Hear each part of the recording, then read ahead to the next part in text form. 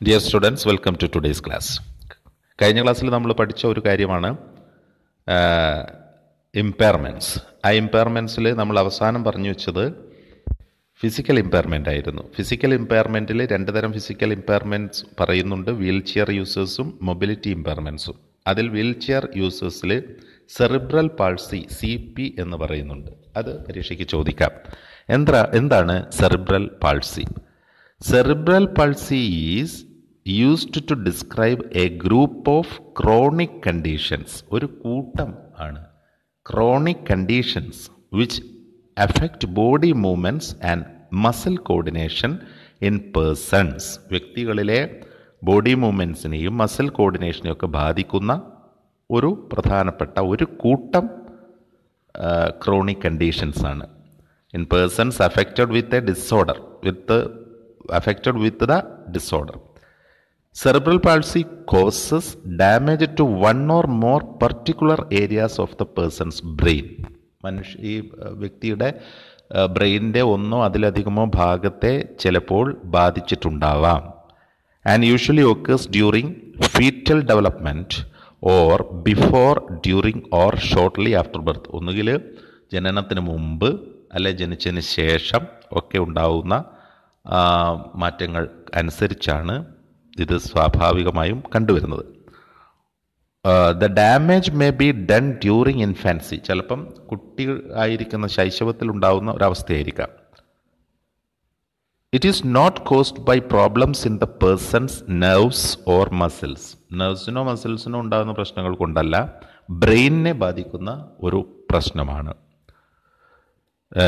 Faults in the development or damage to motor areas in the person's brain disrupt their brain's ability to control posture and movement. പോസ്റ്ററിനെയും മൂവ്മെൻറ്റിനെയൊക്കെ ബാധിക്കുന്ന ബ്രെയിനിനെ ബാധിക്കുന്ന ഒന്നാണ് cerebral palsy എന്ന് പറയുന്നത്. CP എന്ന് ചുരുക്കി പറയാം. മറ്റൊന്ന് നമുക്ക് പഠിക്കാനുള്ളത് ഡെവലപ്മെൻ്റൽ ഇമ്പയർമെൻറ്റ്സ് അല്ലെങ്കിൽ ഇൻ്റലക്ച്വൽ ഇമ്പയർമെൻറ്റ്സ്. വികസനത്തെ ബാധിക്കുന്ന, ബുദ്ധിയെ ബാധിക്കുന്ന ഇമ്പയർമെൻറ്റ്സ് ആണ്. Intellectual and developmental disabilities R disorders that are usually present at birth and that negatively effect the trajectory of the individuals physical, intellectual or emotional development. അതായത് ജനന സമയത്ത് usually present at birth, ജനന സമയത്ത് ഉണ്ടായിരിക്കുകയും പിന്നീട് കുട്ടിയുടെ ഓരോ ഡെവലപ്മെൻ്റൽ പ്രോസസ്സിനെയും ബാധിക്കുകയും ചെയ്യുന്ന, ഓരോ കാലഘട്ടത്തെയും ബാധിക്കുകയും ചെയ്യുന്ന ഡിസോർഡേഴ്സ് അല്ലെങ്കിൽ ഡിസബിലിറ്റീസ്. അതിനെ പൊതുവെ IDDS എന്നാണ് പറയുക. IDDS എന്ന് പറഞ്ഞാൽ intellectual and developmental disabilities, IDDS. IDD is the term often used to describe situations in which intellectual disability and other disabilities are present. അപ്പോൾ ഏതെങ്കിലും തരത്തിലുള്ള ഡിസബിലിറ്റി ഉണ്ട്, IDD സ്റ്റുഡൻസ് ആണെന്ന് പറയും. അപ്പോൾ intellectual disability and other disabilities are present. എന്തിനെയൊക്കെയാണ് ഈ IDD effect ചെയ്യുന്നത് എന്നുള്ളത് വളരെ പ്രധാനപ്പെട്ടതാണ്. IDD എഫക്റ്റ് ചെയ്യുന്ന പാർട്സ് എന്ന് പറഞ്ഞാൽ ഒന്ന് നെർവസ് സിസ്റ്റം, രണ്ട് സെൻസറി സിസ്റ്റത്തെയാണ്, മൂന്ന് മെറ്റബോളിസമാണ്, നാല് ഡീജനറേറ്റീവ് സിസ്റ്റത്തെ ബാധിക്കുന്നു. ഈ 4 ഏരിയയും IDD ബാധിക്കുന്നു. നെർവസ് സിസ്റ്റം ഞരമ്പുകളെ ബാധിക്കുന്നു. സെൻസറി സിസ്റ്റം തിരിച്ചറിയാനുള്ള കഴിവുകളെ, നമ്മളെ പഞ്ചേന്ദ്രിയങ്ങളെ ബാധിക്കുന്നു. അതായത് site, hearing, touch, taste, smell ഇതിനെയൊക്കെ ബാധിക്കുന്നു. മെറ്റബോളിസത്തെ ബാധിക്കുന്നു.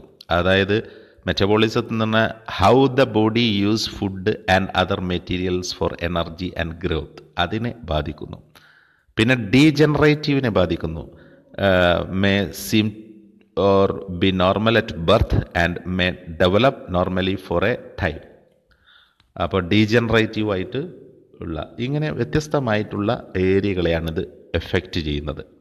അപ്പോൾ അത് സംഭവിച്ചു കഴിഞ്ഞാൽ കുട്ടിക്ക് എന്തൊക്കെ ഉണ്ടാകുന്നു? അക്കാഡമിക് പെർഫോമൻസിനെ ബാധിക്കുന്നു, കോഗ്നിറ്റീവ് പെർഫോമൻസിനെ ബാധിക്കുന്നു, അറ്റൻഷനെ ബാധിക്കുന്നു, മെമ്മറിനെ ബാധിക്കുന്നു, ജനറലൈസേഷനെയും സോഷ്യൽ സ്കിൽസ് പെർഫോമൻസിനെയൊക്കെ ബാധിക്കുന്നു. ഏതെല്ലാം ഏരിയകളെ അത് ബാധിച്ചേക്കാം. Academic performance, cognitive performance, attention, memory, generalisation, social skills performance, ഇത്രയും ഭാഗങ്ങളെ അത് ബാധിച്ചേക്കാം. മറ്റൊന്ന് ഡൗൺ സിൻഡ്രം എന്ന് പറഞ്ഞാൽ എന്താണ്? ഡൗൺ സിൻഡ്രം എന്ന് പറഞ്ഞാൽ is A set of physical and mental traits caused by A gene problem that happens before birth. ജനനത്തിനൊക്കെ മുമ്പ് തന്നെ ജീനുകളിലൂടെ കൈമാറുന്ന ഒന്ന്. Down syndrome is A set of physical and mental traits caused by a gene problem that happens before birth. Children who have Down syndrome tend to have certain features such as flat face. അതിന് ചില പ്രത്യേക features തന്നെയുണ്ട് അത്തരം കുട്ടികൾക്ക്. അവർ flat face ആയിരിക്കും, പരന്ന മുഖമായിരിക്കും, short നെക്കായിരിക്കും, ചെറിയ കഴുത്ത്. അതുപോലെ തന്നെ they also have some degrees of intellectual disability. ഇങ്ങനെയുള്ള കുറേ പ്രത്യേകതകളൊക്കെ ഉണ്ട്. ജീനുകളിലൂടെയാണ് ഇത് കൈമാറ്റം ചെയ്യപ്പെടുന്നത്. Down syndrome is A life long condition. ഇത് ജീവിതകാലം മുഴുവനുള്ള ഒന്നാണ്. With care and support children who have down syndrome can grow up to have healthy, happy, productive lives ആക്കി അവരെ മാറ്റാം എന്നും പറയുന്നുണ്ട്. Normally A person have 46 chromosomes. സാധാരണ 46 ക്രോമസോംസ് ആണുള്ളത്. But most people with down syndrome have 47 chromosomes. ഈ down syndrome ഉള്ള ആളുകളിൽ 47 ക്രോമസോംസ് കാണപ്പെടുന്നു എന്ന് പറയുന്നു.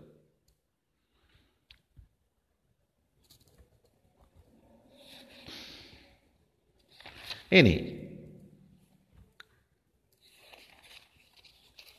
മറ്റൊന്ന് എന്താണ് സ്പെസിഫിക് ലേണിംഗ് ഡിഫിക്കൽറ്റീസ്? SPLDS എന്ന് പറയും. SPLDS, specific learning difficulties. Specific learning difficulties എന്ന് പറഞ്ഞാൽ effect the way information is learned and processed. എങ്ങനെയാണോ വിവരങ്ങൾ പഠിച്ച് നമ്മൾ പ്രോസസ്സ് ചെയ്യുന്നത് ആ വഴിയെ ബാധിക്കുന്ന ഡിഫിക്കൽറ്റീസാണ് സ്പെസിഫിക് ലേണിംഗ് ഡിഫിക്കൽറ്റീസ് എന്ന് പറയും.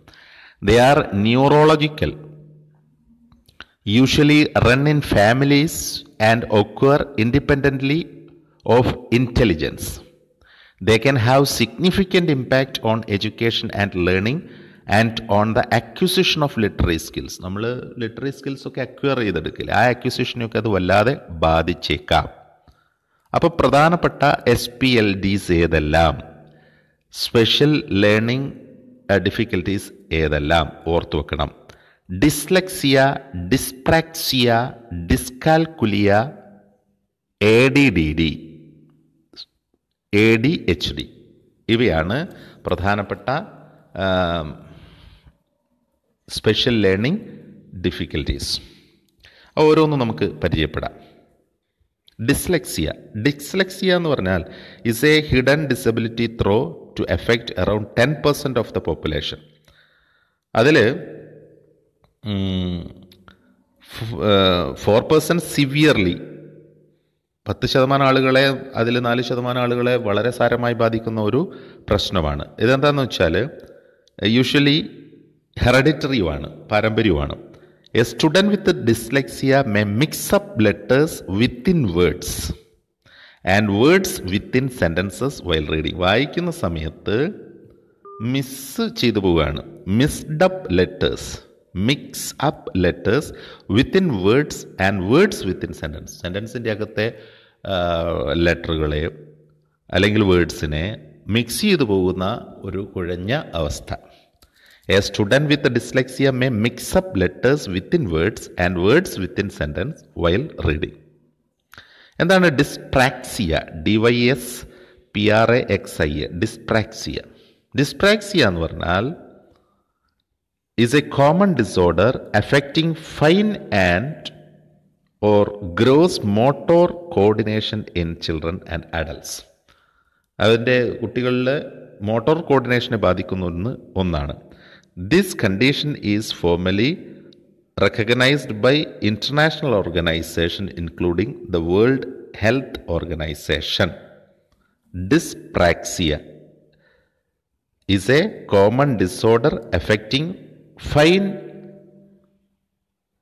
and gross motor common disorder affecting fine gross motor coordination in children and adults. കുട്ടികളിലും മുതിർന്നവരിലുമൊക്കെ മോട്ടോർ കോർഡിനേഷനെ ബാധിക്കുന്ന ഒന്നാണ് ഡിസ്പ്രാക്സിയ. മറ്റൊന്ന് dyscalculia is A difficulty understanding mathematics concepts and symbols. മാത്സിലുള്ള കാര്യങ്ങളൊക്കെ കണക്കുകൂട്ടലിനൊക്കെ തടസ്സം ഉണ്ടാക്കുന്ന അതൊന്നും മനസ്സിലാക്കാത്ത ഒരവസ്ഥ, അതാണ് dyscalculia. It is characterized by an inability to understand simple number concepts and to master basic numerical skill. Maths ഒട്ടും മനസ്സിലാകാത്ത അവസ്ഥ, ചെറിയ നമ്പർ പോലും മനസ്സിലാക്കാൻ കഴിയുന്നില്ല, ഡിസ്കാൽക്കുലിയ.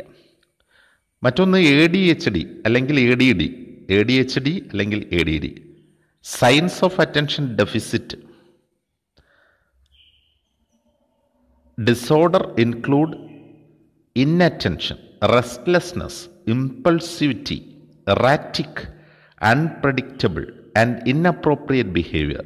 ഇതൊക്കെയാണ്. അതായത് അറ്റൻഷൻ ഇല്ലാത്ത അവസ്ഥ, ഇൻഅറ്റൻഷൻ, അതുപോലെ തന്നെ റെസ്റ്റ്ലെസ്നെസ്, ഒരു തരത്തിലുള്ള ഒരു വിശ്രമിക്കാൻ പറ്റാത്ത അവസ്ഥ, സ്ഥിരതയില്ലാത്ത അവസ്ഥ, ഇൻഅപ്രോപ്രിയേറ്റ് ബിഹേവിയർ,